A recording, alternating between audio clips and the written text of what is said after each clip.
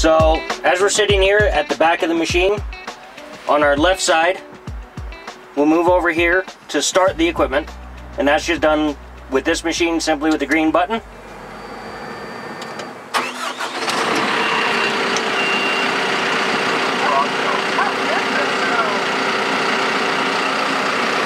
After that, our throttle control for when we are in the rear of the vehicle is at the front here.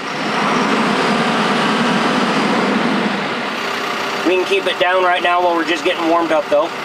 As your machine, after you do start it, you do want to double check all your gauges, make sure your oil pressure and temperatures are in the green safe operating area, as well as your fuel. Every machine is going to be a little bit different. Get to know your machine and refer back to the owner's manual. That'll keep you headed in the right direction. On this one here, we also do have all of our controls for our outside lighting on this keypad here. As you push those will start bringing on all of your outside lights in case you do need to work in the dark. On the bottom of the panel on this machine, you do have your safety beacon for the outside, and that's just turned on with that switch there. And then we do need to move to pulling our controls down to us. After that, on your right side here, you do have a control lock. You'll hit the unlock button, and that makes it to where these joysticks are now active. Before we start working, we do need to go back to the other side now and lower both of our stabilizers. That's done with these levers here.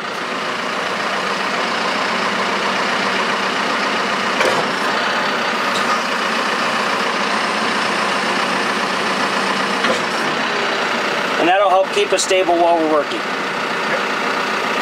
Before being able to lower the arm, we do need to release the travel lock, and that's done here with this lever on this machine. Again, every machine may be different. Refer back to the owner's manual, they've got you covered.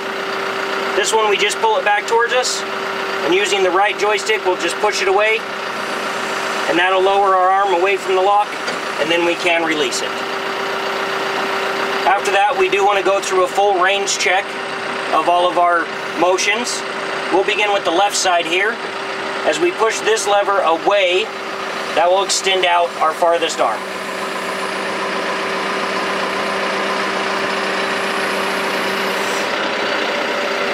Back to the right side, if we push that one away from us, that will lower the arm some more.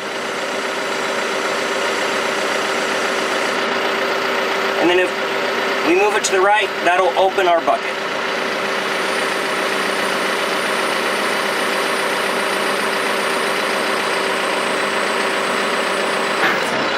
This backhoe does come equipped with an extendable arm.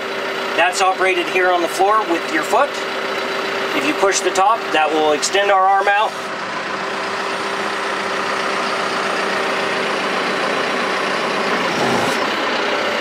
And if we push the bottom, it will bring it all the way back in.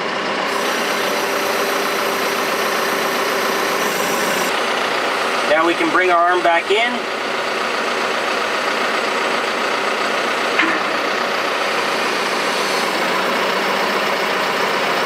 Now bringing this joystick to our left, we'll close our bucket.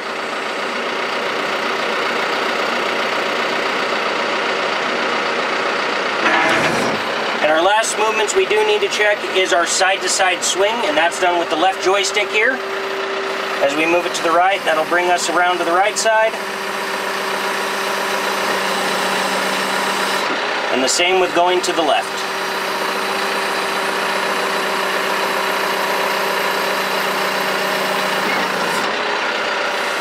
After we're all done working, we can bring everything back to the middle again. Bring our arms all the way in. And to latch our travel lock, again, we just pull this towards us. With our right stick pulled back, that'll raise our arm to the top. Lower your lock, and you're ready to go.